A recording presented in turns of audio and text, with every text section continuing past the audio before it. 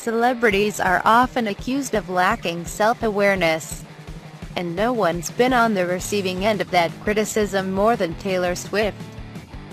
Despite a lengthy catalog of hits in which she plays scorned exes and lovelorn balladeers, the country singer-turned-pop superstar has been seen less as a victim than as a purveyor of victimhood, using her prodigious songwriting talents and natural affability to become a megaphone for perceived injustice.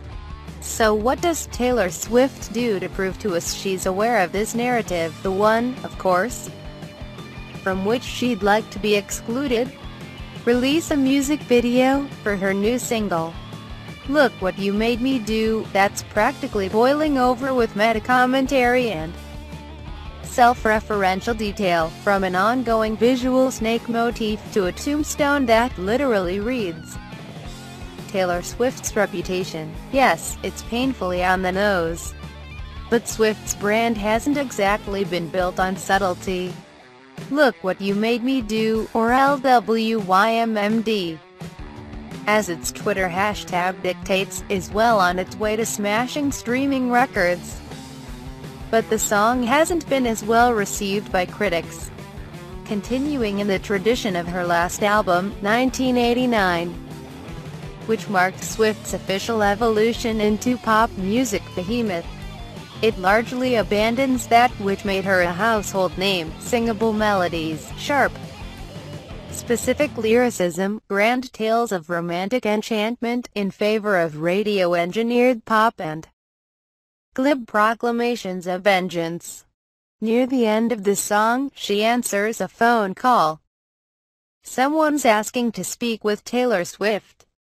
She can't come to the phone right now, Swift 2.0 says. Why? Because she's dead. In the battle between Swifts, my allegiance is with the deceased version. A shrewd chronicler of young adult courtship and seasoned, starry-eyed songwriter.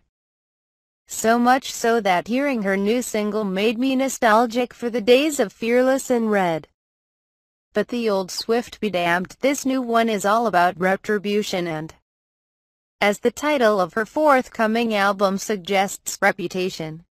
The music video for LWYMMD, which premiered during Sunday night's VMAs, sees Swift double down on her vengeful streak, making theater of her scandal-laden career in an attempt to communicate a self-awareness that's mostly eluded her. The video is good fun, if a little bit mad.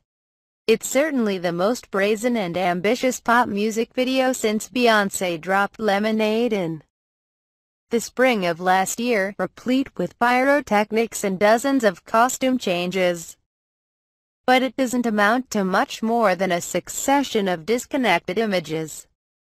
And if the images could talk, they might say, "I know what you think of me," or, perhaps, in the words of Joanna Scammer, "I'm a messy bitch who lives for drama." But still, in all those images, Swift left a lot to be decoded. A connoisseur of the tongue-in-cheek, remember the capitalized letters in her lyric booklets that spelled out clues about a song's subject. It begins with a zombified T Swift digging her own grave. Get it? The old Swift is dead, donezo, kaput, resigned to the graveyard of pop culture history. First, we see the aforementioned tombstones where Swift's reputation lies, but also a second one, reading Nils Schuberg, the pseudonym Swift used as a co-writer on her ex-boyfriend Calvin Harris' song "This Is What You Came For," a collaboration widely assumed to have contributed to their breakup. Swift's writing credit was supposed to be kept secret, but when her team revealed that she had, in fact, written the Harris-Rihanna hit, her ex went on a tweet storm about how Swift was looking for someone new to try and bury. So she buried the fictitious Mr. Schuberg. In the next shot, Swift luxuriates in a tub of diamonds where there sits a single dollar bill. A possible reference to the symbolic dollar she earned in last month's sexual assault case against the radio DJ who groped her in 2013. Internet conspiracists, too, ran with this as a visual reference to Melania Trump, who could be seen forking diamond necklaces like spaghetti in a Vanity Fair spread last year. But those were the same people insistent that Swift, who kept mum during last year's presidential campaigns, is a closeted Trump supporter. That the election coincided with Swift's period of self-imposed exile did little to get her back in the public's good graces, but diamonds, unlike gilded toilet seats, do not a Trump reference make. This next one is a dead giveaway. Swift sits atop a throne as dozens of snakes slither at her feet. One even serves her what we can only assume is piping hot tea, the kind Kim Kardashian dished out when she released audio of Swift, who publicly disputed Kanye West's lyric about her in Famous, appearing to sign off on those same lyrics in a phone conversation with West. Afterwards, Swift's reputation as a snake in sheep's clothing took off. Kardashian helped further that image by tweeting a bunch of snake emojis on International Snake Day. More than a year later, it seems Swift's ready to embrace the title. Ahead of the single's release, she dropped cryptic reptilian teaser videos. And now, the snake has shed her skin. There's also an inscription on Swift's gold throne that reads, "Et tu, Brute," the Latin phrase used in William Shakespeare's Julius Caesar when Caesar is being assassinated by his friend Brutus. It's a far cry from the Swift of yesteryear, whose Shakespeare references were more Romeo and Juliet than Julius Caesar. But she's dead, remember? It was at the 2016 Grammys, when 1989 beat Kendrick Lamar's To Pimp a Butterfly 4 album of the year, that Swift first began to truly test the public's patience. That was also where she publicly rebuked West's lyric about her in her acceptance speech. So in the next shot, as the chorus begins, Swift rams a shiny gold car into a storefront where paparazzi are lurking. She opens the door, a cheetah in tow, to show off none other than her Grammy Award.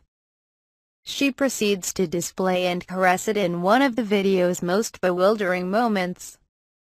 Swift's love of cats is well documented. Here, she's surrounded by stacks of cash and a girl squad of masked felines, wielding a baseball bat and a sweater that says, "Blind for Love." In the next scene, the masked marauders can be seen robbing a music streaming company. Swift, if you remember, boycotted Spotify for years due to its dismal compensation of artists.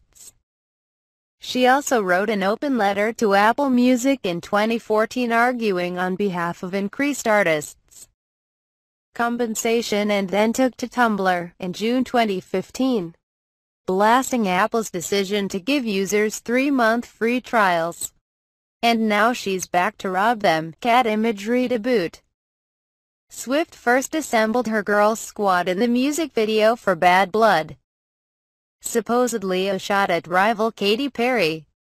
She then spent her 1989 world tour parading her besties around in different cities, throwing parties for her supermodel coterie and bringing them to red carpets. This didn't work out great for Swift, adding to the perception that she surrounds herself only with similarly alpine Aryan beauties such as Karlie Kloss, Martha Hunt and Gigi Hadid. But she knows you think that, alright. So here's a factory of fembots united like the sentient hosts of Westworld. Swift stands before them in leather and latex, the ringleader of scorned girl squads the world over. This next still made waves for its apparent resemblance to a shot from Beyoncé's Formation video, but the real hidden gem is the backup dancers' belly shirts, which read, "I Heart TS." Tom Hiddleston, one of Swift's ex-boyfriends, was caught in a similar shirt when splashing around the beaches of Rhode Island with Swift. all of which seems to suggest that Swift surrounds herself only with those who emblazon their love for her on t-shirts. Or, she's commenting on the fact that you think she does that. As we get closer to the finale, we see Swift standing before a bunch of former Swifts. The lovesick high schooler from the You Belong With Me music video. The one in a silver flapper dress who was interrupted on the VMA stage by Kanye West. The innocent, bespectacled one wearing pajamas. The one dressed as a white swan from the Shake It Off music video. They claw at her feet, aching to be resurrected. But Swift 2.0, wearing a black shirt that says Rep, banishes them all and declares the old Taylor dead. This segues into the video's utterly cringeworthy dance break, which, for all I know, is more Swift meta commentary on how bad of a dancer everyone thinks she is, and, reputation corroborated by all the times awards show cameras have panned awkwardly to Swift in the audience during a performance, writhing around like the inflatable tube men at gas stations. Finally, the Swifts, both old and new, assemble before an airplane, where the word reputation appears again. Here, Swift on Swift reaches its thematic apex. Zombie Swift tells You Belong With Me Swift to stop making that surprised face. It's so annoying. White Swan Swift adds, you can't possibly be that surprised all the time. Top Hat Swift tells Cowboy Boots Swift that she's so fake. Cowboy Boots Swift bursts into tears. There she goes, playing the victim again, responds another Swift wearing spiked leather. Leopard-clad Swift holds up her phone and announces she's getting receipts and that she'll edit them, too, a reference to Swift's belief that Kardashian artfully edited that incriminating audio of her. And finally, 2009 VMA's Swift, holding her Moonman, announces she would very much like to be excluded from this narrative. And with that, as old Swifts expire and a new one is born, the narrative lives to see another day.